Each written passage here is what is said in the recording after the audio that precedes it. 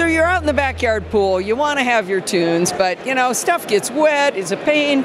You got your kid, your grandson playing in the pool, he's having a good old time. You got to have your tunes. You're going to come to a booth with Jay Lent, and what is the name of the company again? MWA. MWA, and he's got a turquoise kind of greenish sphere in his hand. Yep.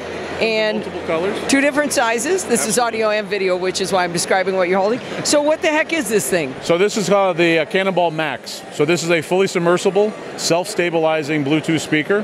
Has true wireless technology in it, so you can actually pair 2 speakers together. 100-foot Bluetooth range and 6 to 8 hours of playtime.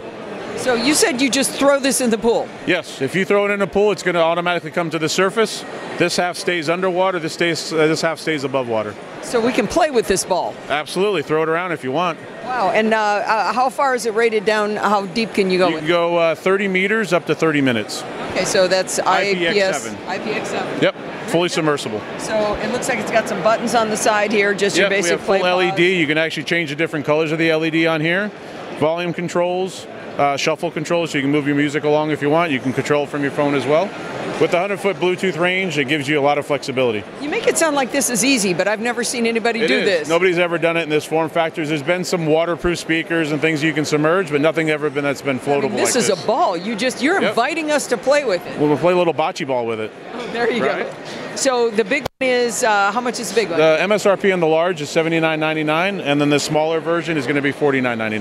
That is not bad at all. End of Q1, early Q2. Very good. And what's it called? It's Cannonball. Cannonball. Yep. All right, now we're going to switch over to Joseph Uziel. Let me get on the other side over here. And what have you got to show us? So this is a wireless charging power bank. This one is 3,000 milliamps. This one is 6,000 milliamps. Basically what it does, it's a wireless charging power bank with a little sticky adhesive over here.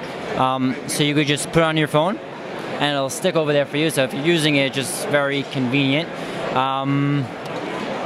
So to the people who are just listening to this, it's basically maybe a ½ an inch thick, a little smaller than the phone, and it just sticks to the back of the phone. It's got a nice soft touch to it, no wires. No wires needed. Oh, that's interesting. So that's the thing you throw in your backpack, right?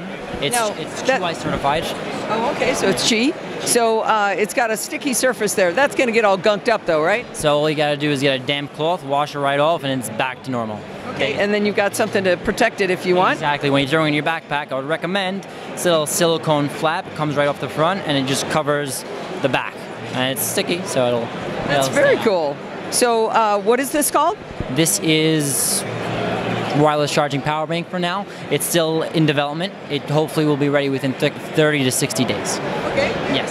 Let's see. Let me switch back over to Jay. I'm spinning around. Sure. So if people want to learn more about Cannonball and the wireless charging bank, where would they go? Go to gocylo.com. And that's spelled? GOCYLO.com. Very good. Thank you very much. Thanks, guys.